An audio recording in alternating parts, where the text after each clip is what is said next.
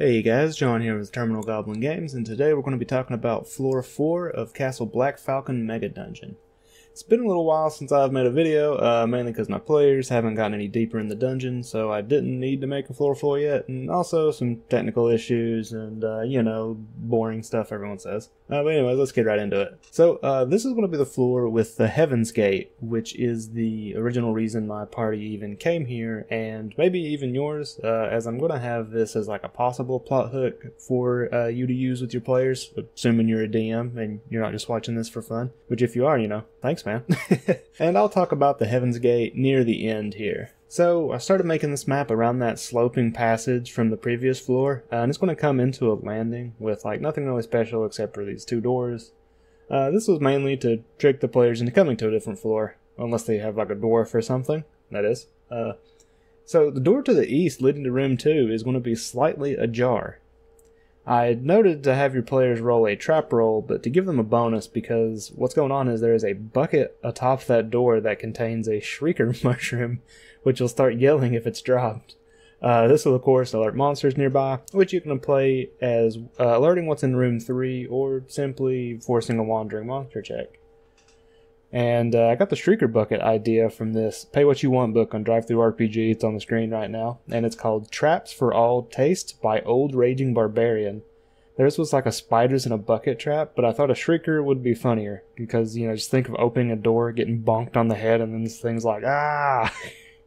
At least I think it's funny. This is the slapstick floor, as you'll see later on. And anyway, since I mentioned Move 3, let's talk about it. It's going to be a family hall, basically a big barracks room full of beds and stuff. I didn't draw any beds here in this drawing footage, so here's what the room looks like afterwards. And there's actually going to be an ochre jelly in here, hanging out between the doors of room 1 and 2, in case something comes by after tripping that Shrieker Bucket. This is the thing that I like doing. I like thinking of like how all this stuff interconnects. Got some people call it like dungeon ecology, I think is the word. But yeah, that's cool stuff. So all of the beds in the family room here, or family hall, is going to be, they're going to be nice and untouched, like all made, very orderly. So the dwarves that lived here didn't run away. This was a planned thing to leave. And it'll, give them some creepy vibes, if the ochre jelly didn't do that. Room floor, it's a janitor's closet, nothing exciting. Could be a hiding or resting place for the players. 5, we have a police station, and the hallway in here has a trap. And going back to the Traps for All Taste books, we took a springboard trap.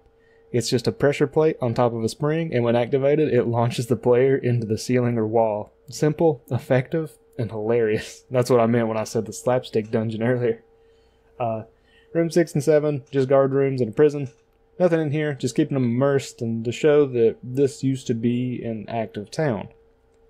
And, I'm finished going room by room. There's like 20-something rooms in here, so I'll just kind of go by sections now. Here in the north, we have a church, complete with a wash basin and a confessional.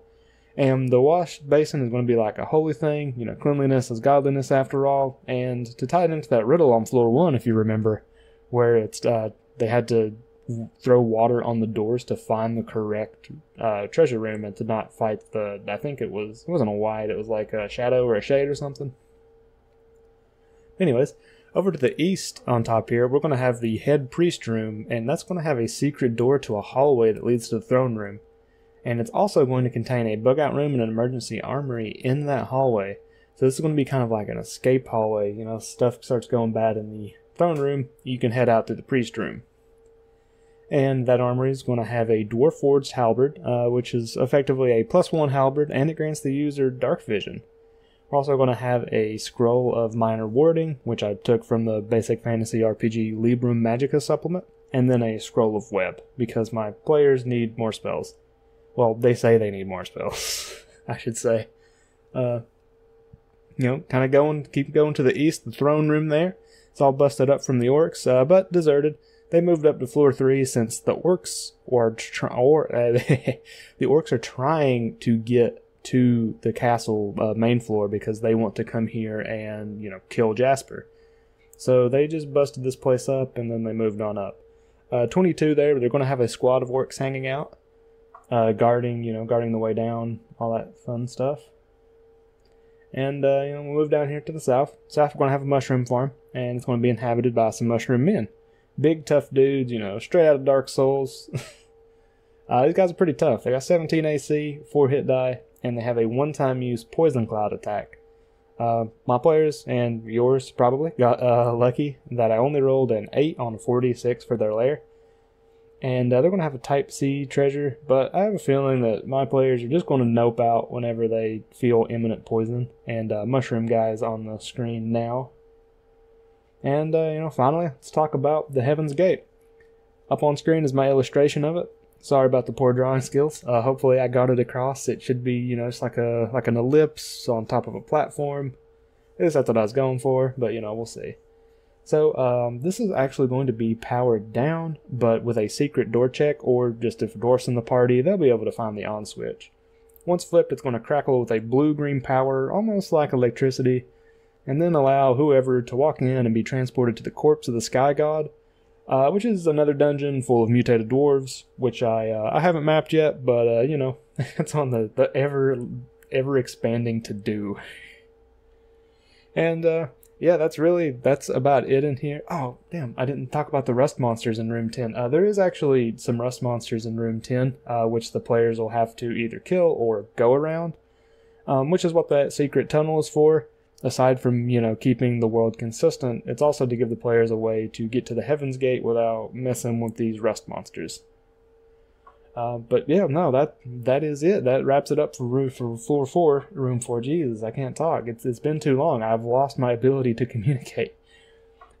Hopefully you all enjoyed this video, and it feels good to be back. I'm working on a couple projects. I'm working on a Morrowind video, and then a settlement generation supplement for all your on-the-fly housing needs. I'll have a release video or whatever when that's ready. It's just going to be a PDF and then like an HTML file with some JavaScript to generate for you if you don't want to roll or if you don't have like the room or whatever. But yeah, that's it. Thank you so much for watching, and have a great rest of your day. See ya.